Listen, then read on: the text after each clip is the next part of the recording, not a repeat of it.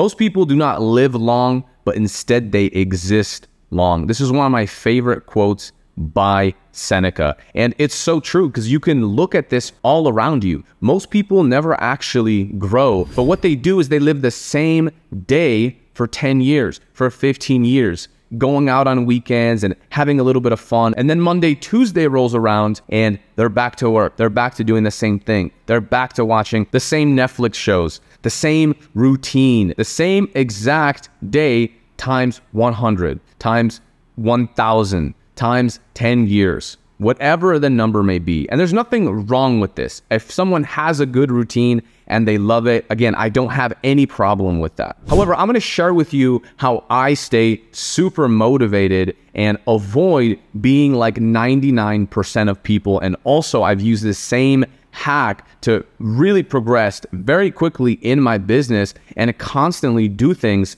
that I don't want to do and trick my brain into being extremely productive and extremely motivated even when I don't feel like it. Seneca believes that it's not that we have a short time period to live, but it's that we waste most of it. The problem is that we are giving away our time to things that don't actually matter. That Netflix show, maybe it's scrolling on social media, maybe it's arguing with a partner, maybe it's going to a job that you don't like, which is kind of insane. But if we treated our time like we treat money, we don't throw it away to anything, and we actually value it, Seneca believes that we can live and do everything that we want to do in our lifespan. He says that most people on their deathbed, they lay there and they just wish, they pray for more time. I wish I had time to do this or that, or pursue this hobby or travel to this country. But if you look at the course of their life, they never actually took any action towards pursuing that thing that they always wanted to do. When I was 19 years old, I had a job. Now, I'm not going to mention the name, but we had thousands and thousands of employees in this office, and I was a security guard. And I was, ironically, the youngest security guard that they had. Everyone else was in their late 20s, early 30s, some people even in their 40s. Now, in this job, I had 8 hours a day to sit there and read books. I've mentioned this in the past in previous videos. However, another thing I also had the opportunity of doing was having long conversations with these people, with my coworkers, because we sat in this room essentially, and you could only read for so long. After about 6 hours, I got real tired of reading text. So we would have these conversations and we would start talking about life, about business, about a whole bunch of different stuff. I didn't have a business or anything at this point. I didn't even know what I wanted to do with my life. However, one thing that really stood out to me talking to these people is they all had grand dreams. They all had a goal. They all had some stuff that they wanted to achieve.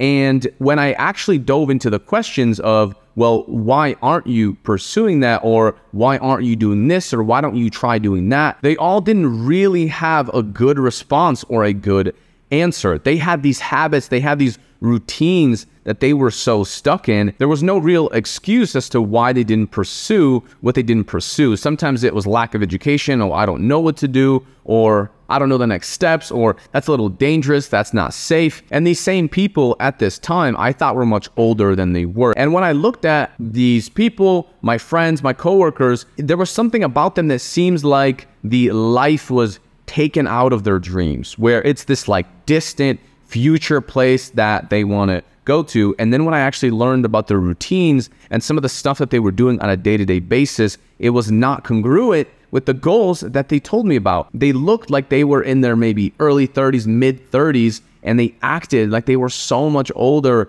than me, and they acted like they had all this stuff and everything that was stopping them, when in reality, they had plenty of time that they can dedicate towards reading a book or taking some kind of online course to get one step closer to where they want to get. And what I realized was they were living the same day, like I just mentioned, for the past 10 years. After they graduated college, they never actually gave their dreams any sort of chance. They never even tried. They got in this routine, they got in this job, and they every single day did what was comfortable. It was always something that they could do tomorrow, but today was never the right day. And you take this and you compound it over 10 years, 15 years, and it was a sad reality. Now, as a 19-year-old, I didn't know any better. This kind of scared me. This kind of frightened me, because I'm thinking, is this going to be me? Is this the reality? Because I'm that guy. I have dreams right now. I'm trying to read. I'm trying to get better, But these guys here are telling me they had the same thing when they were my age.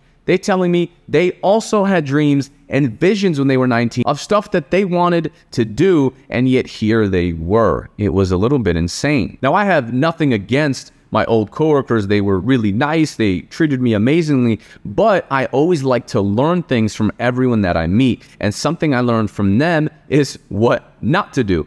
And if you get stuck in this routine, and if you always keep pushing it and you never push yourself, you never try to grow, you never try to evolve, you might fall into this trap where you feel so good, right? You're watching this Netflix show and you're catching up with this. And then you're with your friends. Oh, I'll just have a drink, or I'll just have a martini. It'll be fine. I'll pursue that later. I'll be a little bit hungover, but you know what? Come Tuesday, I'm going to get motivated. And then what happens? Tuesday rolls around, Wednesday rolls around, Thursday, Friday, and you still haven't really taken action. You still haven't actually sat down and made a plan. You haven't actually done anything. You haven't read a book. You haven't progressed your life in the direction that you want to take it. And you take this and a long enough time scale, a year, 2 years later, you're in the exact same position as you are right now. And because most people never take the time to reflect back on their past year, on their past 3 months, right? Their past quarter, maybe their past week, maybe their past month,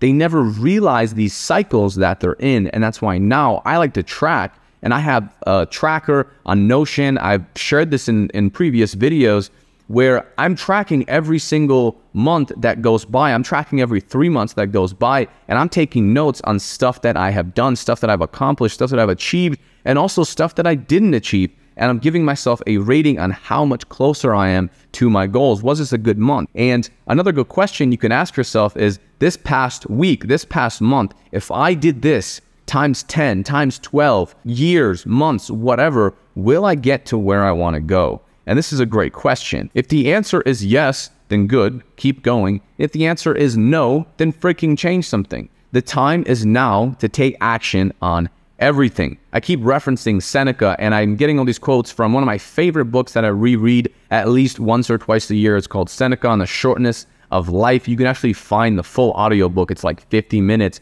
on YouTube completely for free. And another quote that I love is that we are not given a short life. It's that we make it short because we're so wasteful. We give it away. You give away your time to this, to that, to a bunch of different things that don't actually matter to you and to who you want to become. Life is long enough if you know how to use it. People live as if they are going to live forever. They're always pushing things off to tomorrow, to next week, to next month, or I'm too young, or I'm not in the right place. It's never the right time. But in reality, the right time is always today. The right time is always to get started ASAP. This is how you take action. This is how you progress. And something I've actually even done is also inside of Notion, I've calculated someone that is my age, my height, my weight, and I've taken the average life expectancy of a person like this. Now, for me, I'm quite healthy. I like to eat well, so I like to think I'm going to live slightly longer than the average.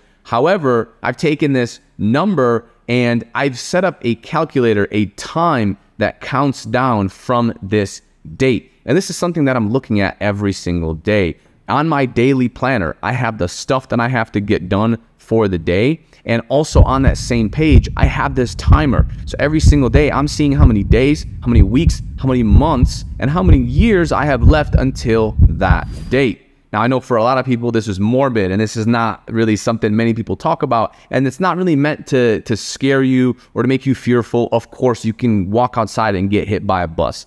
I understand that. The point of this exercise is to give you that fuel, give you some motivation, and show you that the days aren't numbered. We're not going to live forever, and that's something Seneca really preaches. And for me, doing this simple exercise and having this number in front of me always drives me forward because I don't want to waste any days. You don't have unlimited time, right? You're in school for so long. By the time you graduate school, you're what, 18, 19, and then you're in college till 23, 24. I mean, you're almost in your mid-20s, and you haven't even really given your life a chance. You've always been doing something that others are telling you to do. And then you get to a point where you might have a house, you might have a mortgage, you might have kids, you might have actual risk that you need to take on. And so you don't have that free will to go all in on yourself, right? To try a bunch of stuff that you wouldn't have tried before just because you want to. For example, traveling full time, right? I'm living in tons of different countries right now because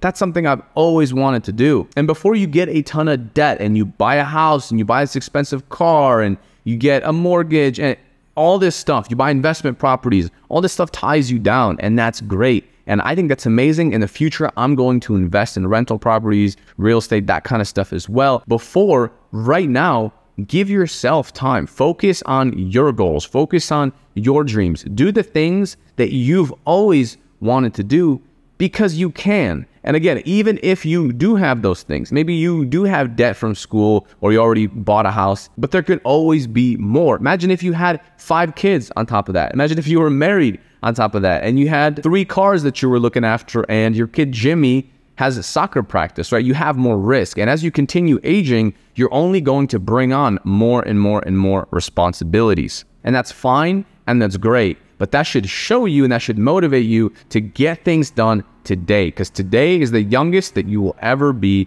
You have more energy than you will in 10 years. Most likely. That's a broad statement. I don't know. Maybe if you're out of shape now and you get in shape, then you'll have more energy. But nonetheless, the concept is to start getting to work today and to start working on all your dreams. And instead of putting them off to a later date or in some foreseeable future distant path, you get started today and then you figure it out as you go. That's the other thing. These coworkers that I was with, they thought they needed to have everything figured out. Oh, I have to know this, or I have to learn how to file this LLC. I have to know how to do this, or I have to have this exact plan. Look, if you have more responsibilities, yes, you want to take a more structured and a more safe approach. Which, by the way, I'm very risk averse too.